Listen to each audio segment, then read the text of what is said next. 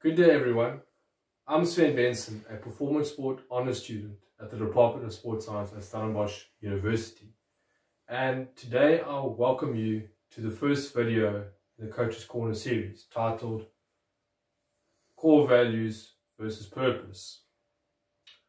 Today the video is going to be divided into three sections. The first part I'll be dissecting core values and purpose. In the second part, I'm going to look specifically at the coaching dartboard. And in the last part, I'm going to be looking specifically at the world's most successful rugby team, the New Zealand All Blacks. The first part of the video will be dissecting core values and purpose.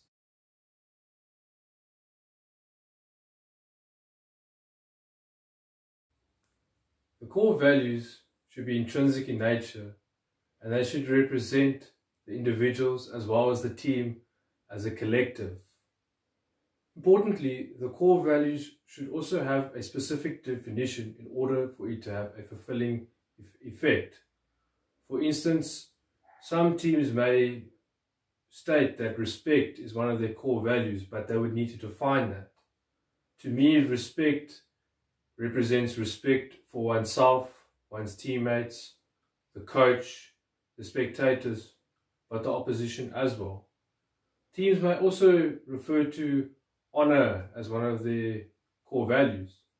And it's also important to define this because to me honour is playing with pride for oneself and one's teammates, but most importantly for those that have given me the opportunities to be where I am today.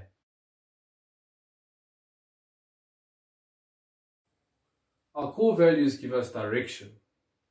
They are the lamp that lights the path for us, but our soul still needs to light the way.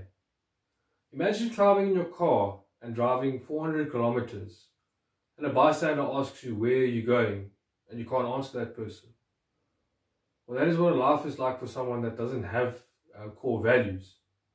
Our core values are essentially the piece of the puzzle that helps us climb the ladder of success.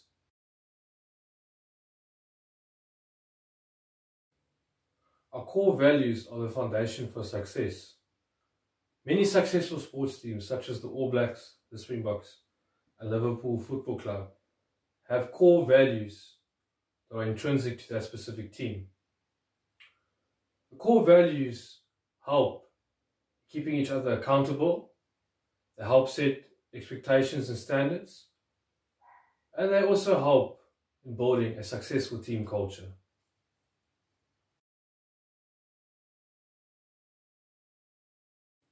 Purpose is simply, why do you do what you do? Purpose is highly dependent on a person's perception as well as their lived experiences. For instance, a teacher might say their purpose in life is to help serve others and build better citizens for the country, whereas a doctor might say their purpose in life is to help individuals overcome their pain and ailments. I'd like to tell you a story about an individual that lived a purposeful life by the name of Douglas Bader. Douglas Bader was a World War II veteran, but before the war he lost both his legs in a plane crash. And just as the war broke out in Britain, the Spitfire aeroplane had been released. And what was so great about the Spitfire aeroplane was that it could maneuver so easily in the sky. But what would happen, some of the pilots would black out and they'd crash the airplanes. And the reason why they would black out was because the blood would rush from their brains to their legs. But Douglas Bader didn't have any legs. And he, when he entered the Royal Air Force, he played a massive part in turning around the war in Britain's favour, because he believed his purpose in life was to fight and defend his country, and was to fly. He thought that was his purpose in life, was to fly.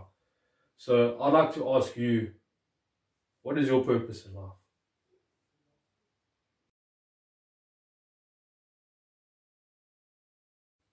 Good afternoon, ladies and gentlemen. In part 2 of the video, we'll be dissecting the coaching dartboard.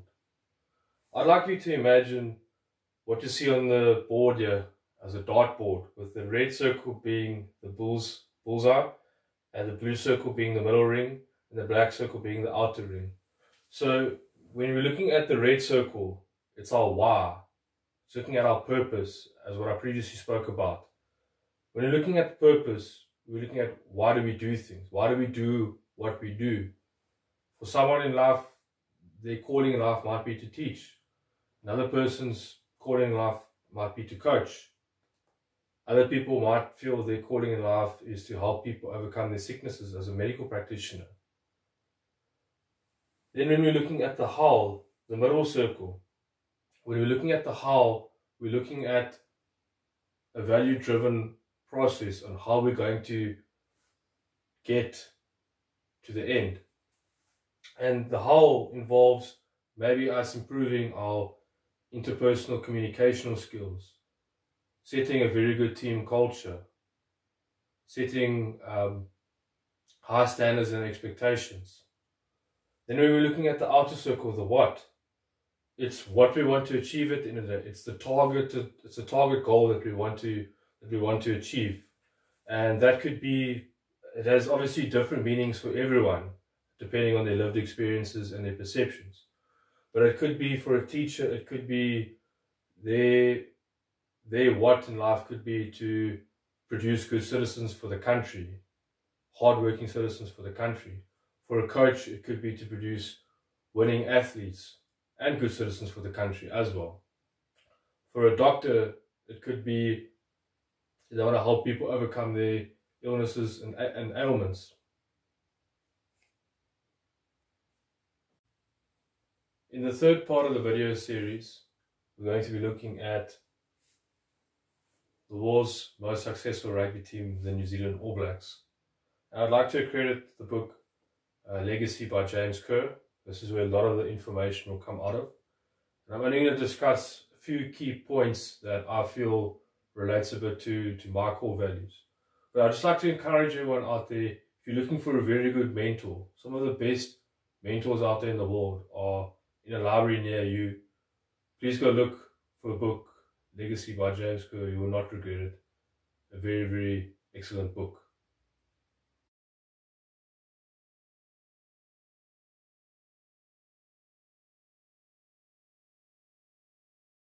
One of the core values the New Zealand All Blacks have is character. And they say it's easy to develop talent, but character is something that you cannot develop. They believe that you can have a team full of talented individuals, but if they aren't disciplined, then you won't reach your goals that you want to achieve. But character is one of the key cornerstones to reaching your goals. The All Blacks believe in the expression, you should sweep the sheds after your games, because they believe that you should be able, if you want to do the big things in life, you first need to be able to do the small things. Never be too big to do the small things in life. That's the mantra they follow. And you'll find after many big test matches, against the Springboks, against England, you'll find them back in the change room, coaches, management, the captain, and the players all picking up a broom and cleaning up after themselves within the change room, because they believe one of the first things with character is humility. Owen Eastwood, who's actually worked with the New Zealand All Blacks, the Proteas cricket team, and the NATO Command, he believes that your performance is defined by your capability and your behavior. And he believes is the way how you behave, positively or negatively, will influence your capability, which will inevitably influence your performance. And he believes this is applicable to everyone, from business individuals to players to teams. Another thing the All Blacks believe in is they believe in there has to be a balance between pride and humility. They believe that when you run out on the field, you need to play with pride. But before and afterwards, you need to have humility. A very good example of humility, I can speak from my personal life, is a very, very good friend of mine. I don't think he minds me mentioning his name, Bjorn Renassen.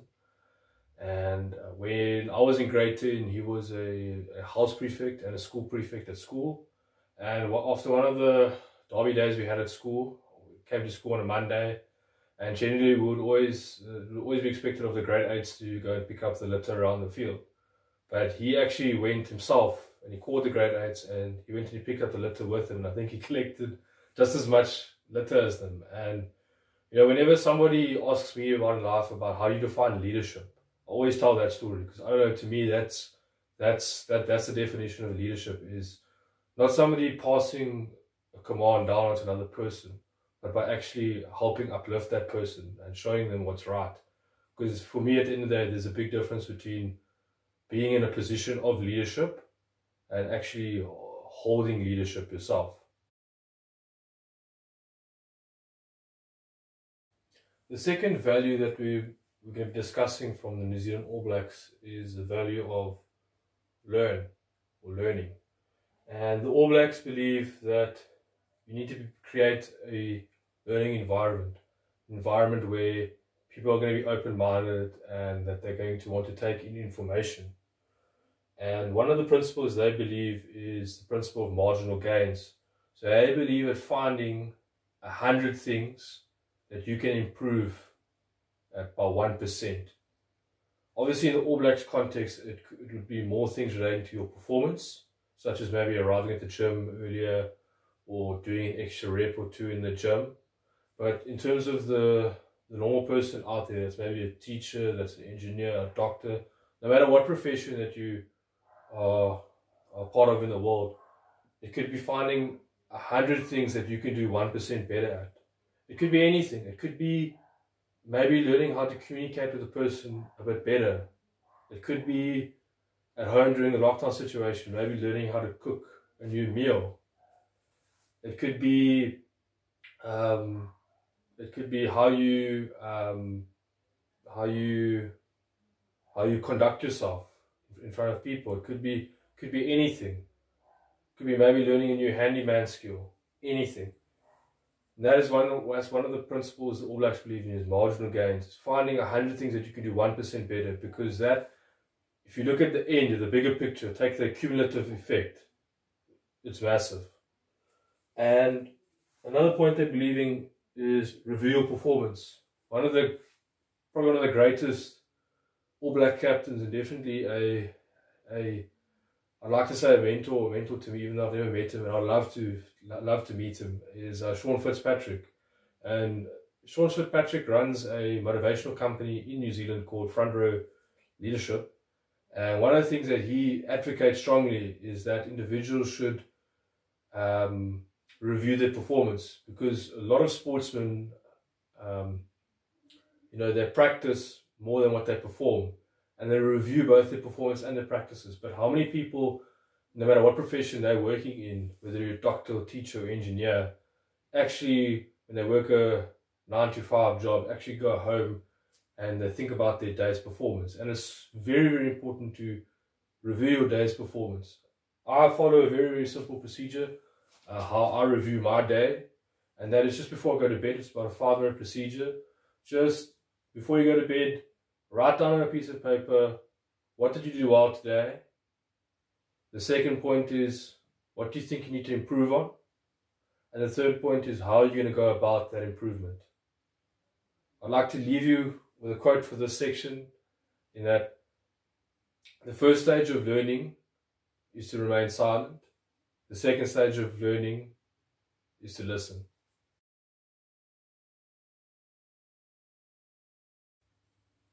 The third value that the New Zealand All Blacks have is authenticity. And along with authenticity, they believe in that an individual should know thyself. You should keep it real. When you wake up in the morning and you stand in front of the mirror and you look at yourself, is be honest about your progress, your performance, and also how you review your performance. They believe that with honesty, it provides the greatest vision for yourself. And then when setbacks do occur in life, that you'll be able to overcome them because you'll already have a strong foundation. They also believe that integrity will help you get the job done in the end. They believe that integrity is this central cog, or this cog in the central leadership, that it allows everyone to at least know what their roles are and what they have to do. And if everyone knows what they have to do, then it will provide clarity, certainty, it will increase productivity, and it will help generate momentum that will give you the results that you want. And in essence, what they like to say with authenticity is that when you've got your core values, your thoughts, your words, and your actions aligned, much like the stars at night, then essentially your word will become your world.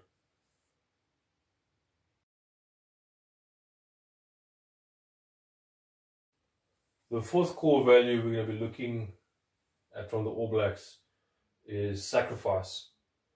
And the All Blacks believe that you should find something you would die for and give your life to. That's one of the things they believe in. And another thing they believe in is champions do extra. You know, whether it be that extra sprint, that extra rep in the gym, you know, the extra 5 minutes you give to someone in a conversation, a little bit of advice you might give to someone in life, that little quote you send them out in the morning. They believe that champions do extra. And an example of a champion in my life would definitely be my parents, my mom and my dad. Whenever they come and they visit me, they're able to fill out my fridge. So yeah, I'll definitely say they're definitely champions in my life. They really go and do actually a little bit more than extra for me. So those are definitely champions in my life. But yeah, when we're referring to you know, when people always refer to, you know, going the extra mile, you know, along that road of going along the extra mile, you know, it's a bit of a lonely road. You know, nobody's actually watching you. It's just you, the road, and the task that's ahead. And it's actually there when you're actually by yourself and you have to graph by yourself. It's actually there where the difference is done, difference is made in contributing towards your performance. And that's regardless of what profession, whether you're a sportsman or whether you're a businessman or a teacher. It's behind closed doors where the difference is between winning and losing in life.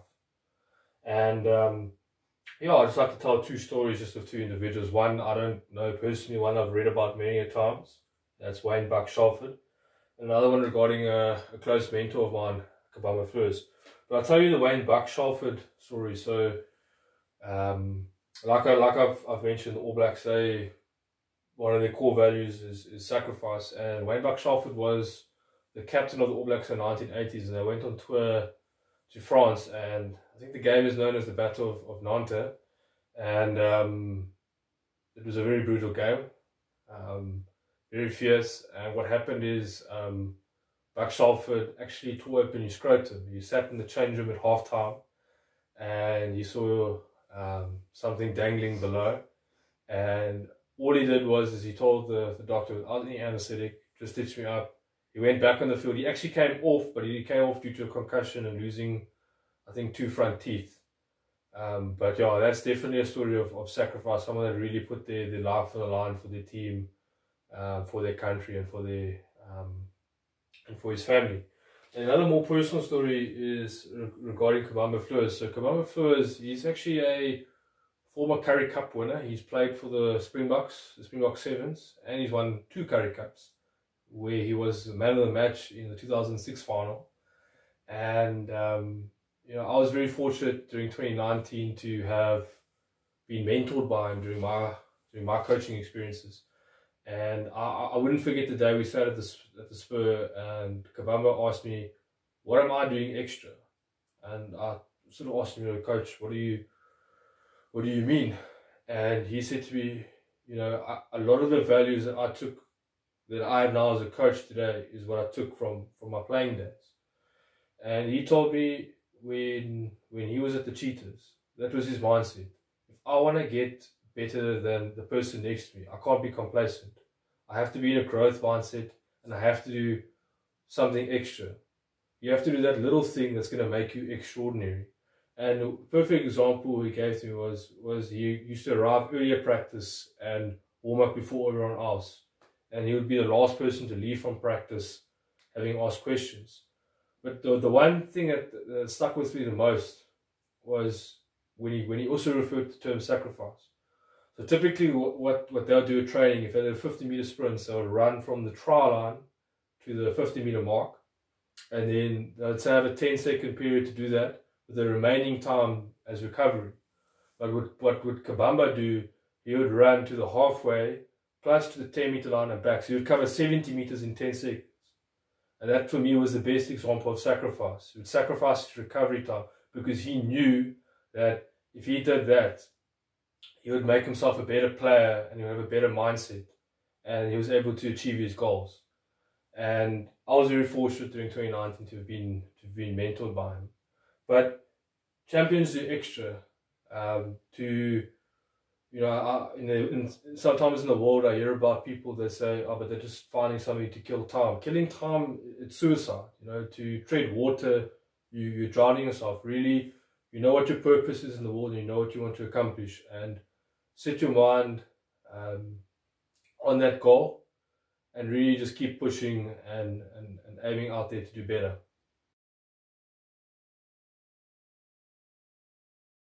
Thank you guys for tuning in and watching this video.